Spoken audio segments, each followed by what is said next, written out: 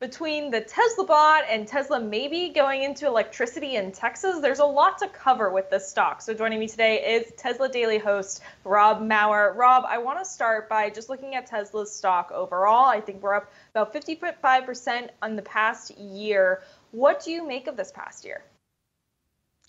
Yeah, it's been a wild 18 months for Tesla. Obviously, we saw the huge run in 2020. Things have slowed down a little bit year to date, but yeah, over the last 12 months, I think, as you said, up roughly 50%. It's turned positive here over the last month or so on the year. So it seems like Tesla, even after that huge run, is showing some pretty good, you know, ability to stay in these levels. And I'm excited for what the rest of the year has to hold for us with Q3 and Q4. So am I. I mean, it's really interesting right now because I feel like we're kind of in the space where we can kind of theorize what's going to happen now that we've got GM, Ford entering the electric vehicle space. And obviously, as climate change goes on, more and more companies are trying to make sure that their cars are sustainable and perhaps switching away from oil and gas. With that being said, it leads me to the question of, do you think that maybe a year, maybe up to 5 years, this could be a concern for Tesla to have this much competition in the market? No, I don't think so.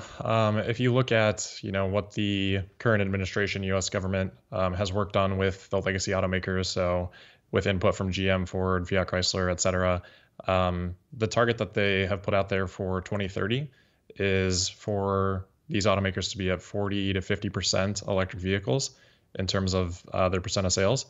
And that includes, unfortunately, plug-in hybrids, which, that's quite a long ways from actually being a sustainable solution. So at that 40 to 50% level, basically a decade from now, that's really not going to be enough to damper Tesla's ambitious target of capturing like 20% of the market. So there's plenty of room for all these players to make EVs. The problem right now is that there's just not enough of them. And we see pretty strong evidence of that with Tesla's demand and their wait times right now in North America being multiple months just for pretty much any vehicle they're making. Well, and it's interesting too because you have to wonder how much Tesla's fan base truly is there to support them as well. I do feel like it's a little bit different because for example, I'm a Subaru owner, but I'm never going to be as involved with Subaru as some people are with Tesla. You meet these people who they love the brand, they love the car, they love the CEO, and they're here for management.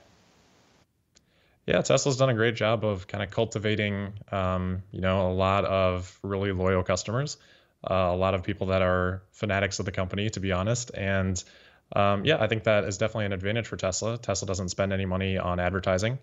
More evidence of, demand being very solid and robust. So yeah, I think that's something that can sustain for Tesla. I think Tesla has shown the world that they're taking a very different path from what the auto industry has had for, multiple decades in a row now. So I think that's really helped cultivate things. And then of course you got Elon at the top, pushing his memes and things like that, just doing things a little bit differently than you might see from a legacy automaker CEO. Well, and when it comes to kind of carving your own path, there are negative things that come with that. For example, Tesla's autopilot system is being investigated by the government right now, which the coverage of this is interesting because I'm curious and I want to get your take here. A lot of the Tesla fan base, for example, criticizes mainstream media saying that they cover Tesla's car crashes when it comes to autopilot mode or self-driving mode more harshly than they do with Ford, GM, like any other legacy car maker. Do you agree with that? I do agree with it. And I think part of that is just because Tesla in general gets more attention. Negative headlines in general get more attention. So you've got kind of this combination of factors there that's creating a strong incentive system for mainstream media to cover Tesla and cover them in a negative way. That's just naturally what's going to drive more clicks than, writing an article about GM Super Cruise or Ford's Blue Cruise. So the other part of it, just in terms of like the NHTSA investigation. So yes, NHTSA is investigating autopilot. It's not necessarily a bad thing. Like we have to wait until there's a conclusion to an investigation. That could be many months from now. It's a preliminary evaluation stage right now. At any given time, NHTSA is doing about 30 of those. So, a lot of people have heard about this Tesla investigation. Probably no one could name a single of the other 29 investigations that are ongoing right now. So, I do think there's definitely a double standard, but there are incentive structures in place that kind of drive that double standard. I wouldn't say it's not necessarily entirely on the media. It's also on the people kind of giving that attention to the media too, and driving that, making that a successful business. So as I briefly mentioned at the top, we're seeing Tesla kind of go into different spaces. They're not just going to be a car maker, and perhaps that speaks to their ability to kind of stay in front of the pack in the coming years. But with something like the Tesla bot, there's been a lot of skepticism about whether or not it can actually be rolled out within the next year and a half, for example. Do you think that people should be skeptical of the rollout here? And just overall, I'm curious about your thoughts on the Tesla bot. Sure. Yeah, definitely.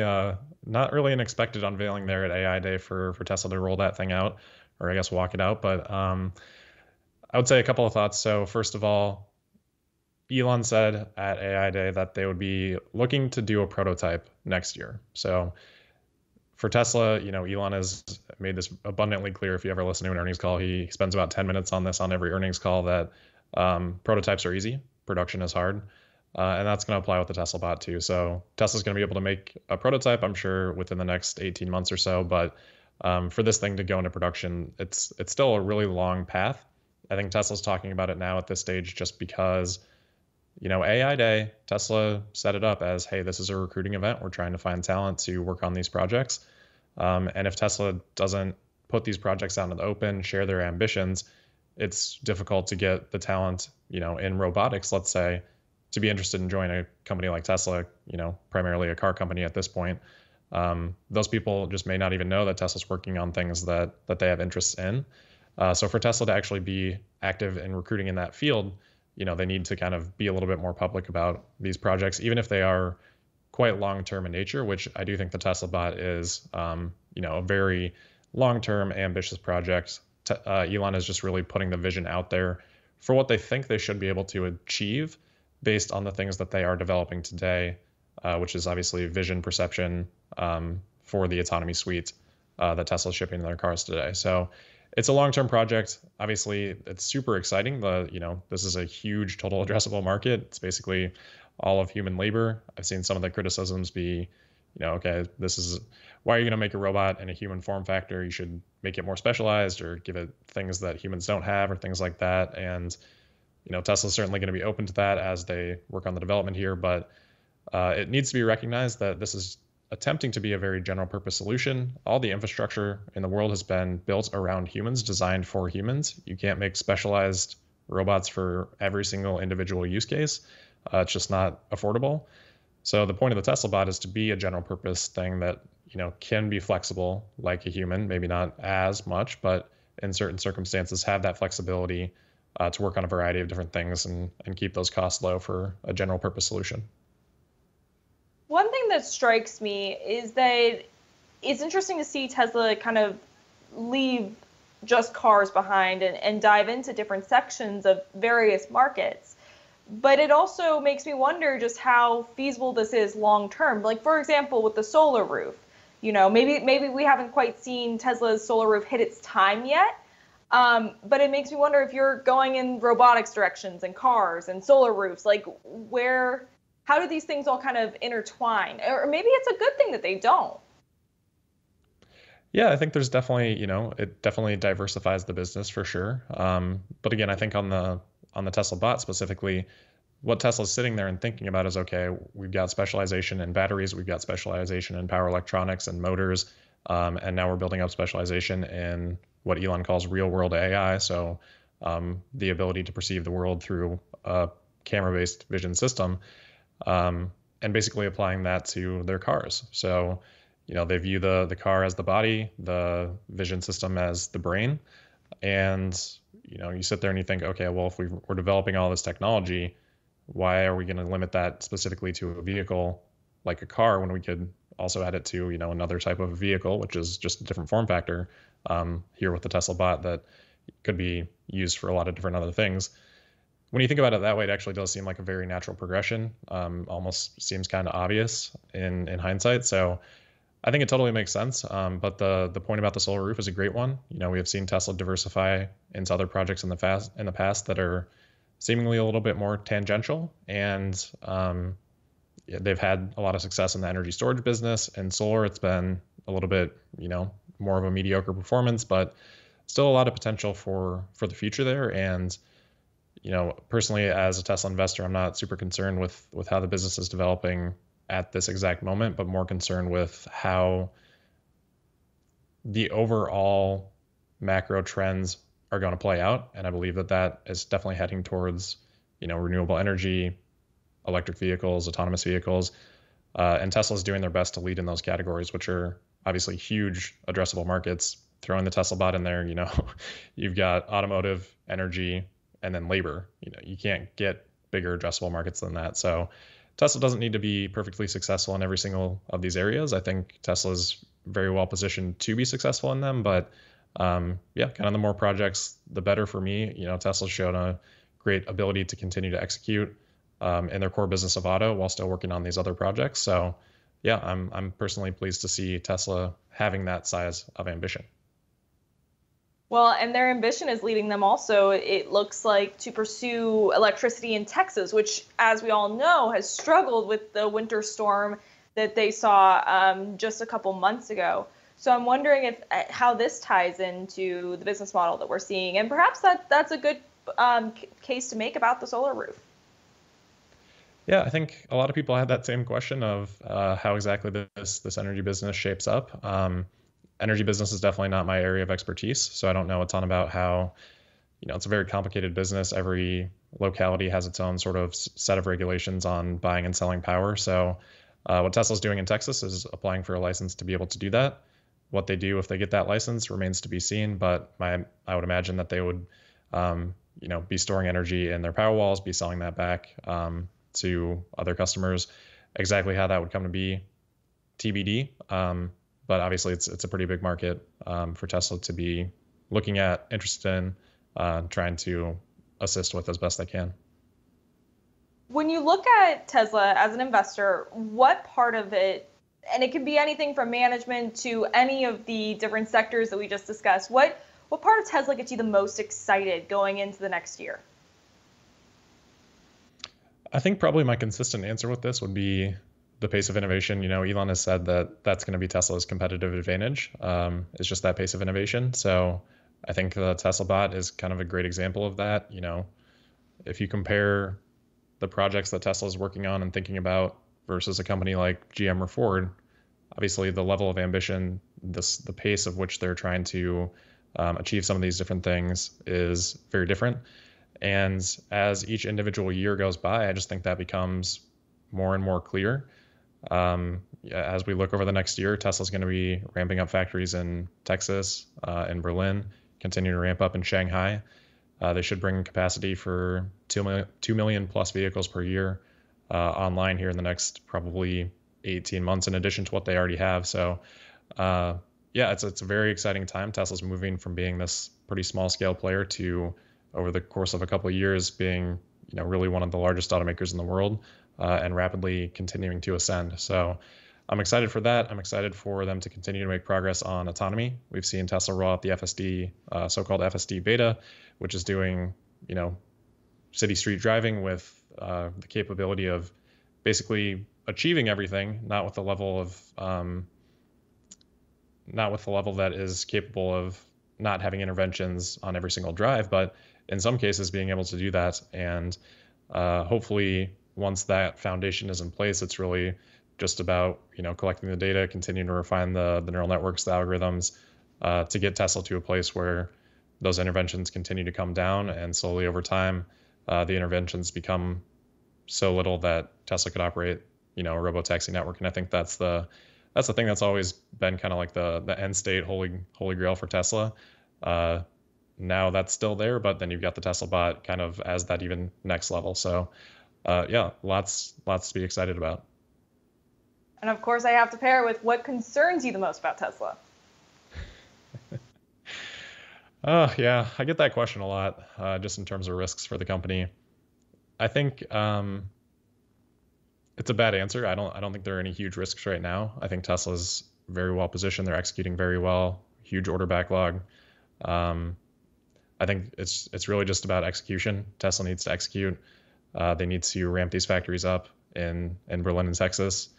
And they need to get 4680 battery production up and going. So that's kind of the big project that Tesla's been working on for the last couple of years. And it's an undertaking, to say the least. It requires a lot of engineering effort from all of Tesla's team. So I know they're working super hard on that. That's a risk until they're able to achieve it. I'm confident they'll be able to achieve volume production of those 4680 battery cells that they walked through at Battery Day last year. And then aside from that, I think just the obvious risk that's always a concern for me is Elon, and just, he's an integral part of the organization, obviously, driving force behind that pace of innovation that I mentioned before, I think. So if anything happened to him, that would obviously be a terrible thing for the company. So I do think they're at the point now where, I think the AI Day kind of demonstrated this. They had a bunch of different leaders come on stage and walk through their individual disciplines. It wasn't just kind of the Elon show like we have seen at some presentations in the past. So I think Tesla's got a group of really great leaders that are ready to, step up if need be, and in many cases are already doing that, but certainly still key man risk with Elon.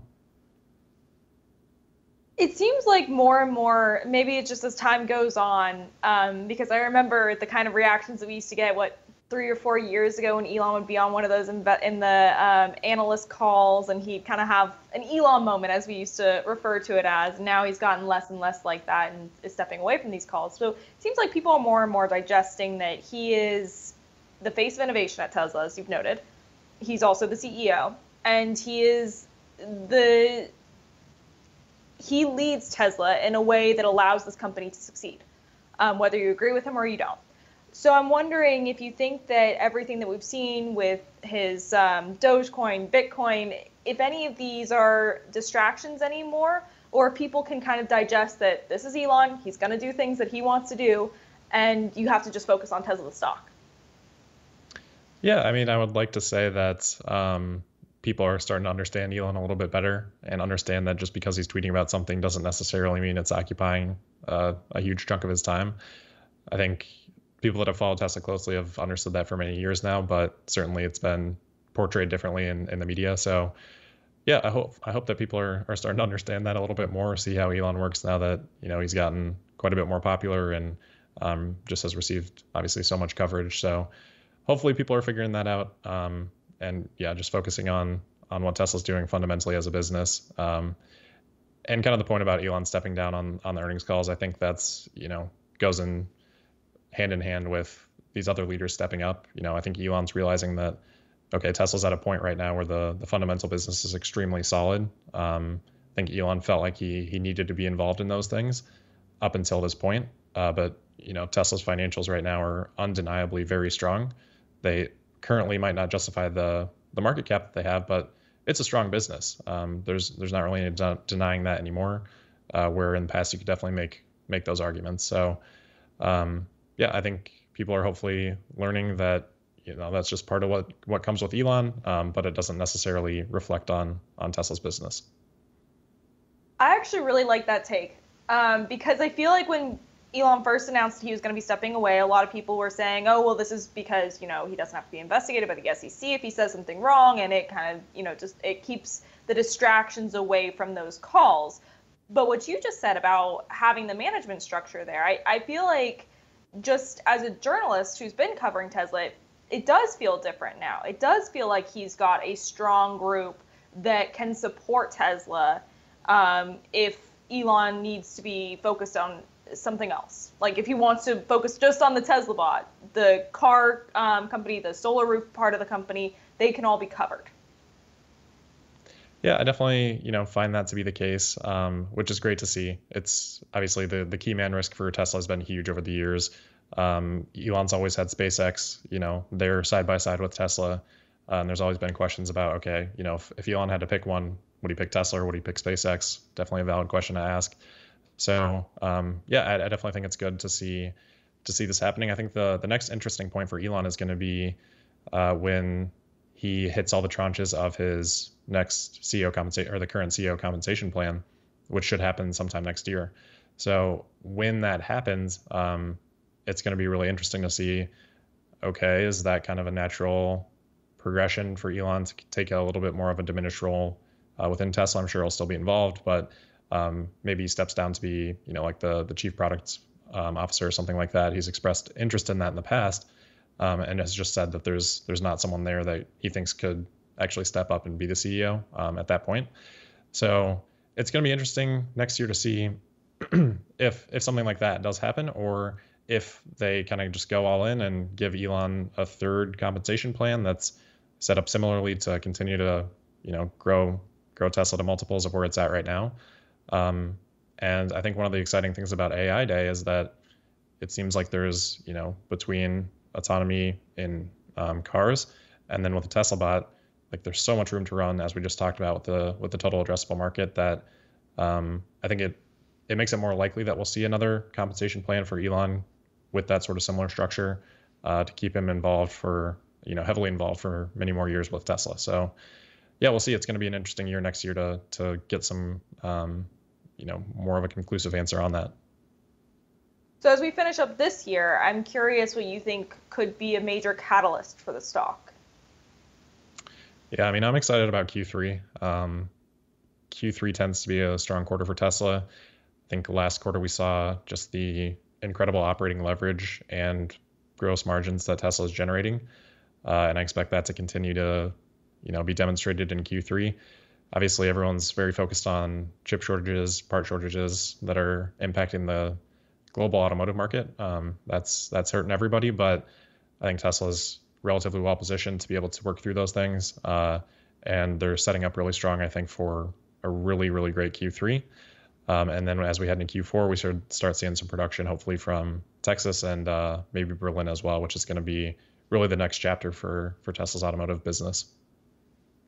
So one question I've always wanted to ask you, Rob, but I always feel like we're covering the news, and so it kind of gets sidelined. But I've always wanted to ask you, what are your thoughts on Cathie Wood and her belief in Tesla?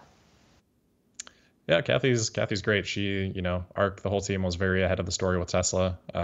They've been beating the bull drum for many years now, and obviously wisely doing that, heavily invested in the company very early. So, yeah, congrats to them for all their success. They've done a great job. I don't follow many of the stocks that the ARK team covers all that closely, but I know they're big believers in growth. I think Kathy lays out a lot of great fundamental reasons for that.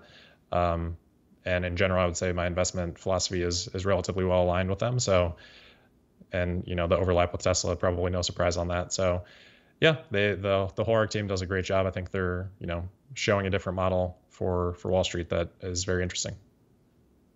So you've gotten shout outs from Elon before. If you could sit down with him, what would be the first question you'd ask?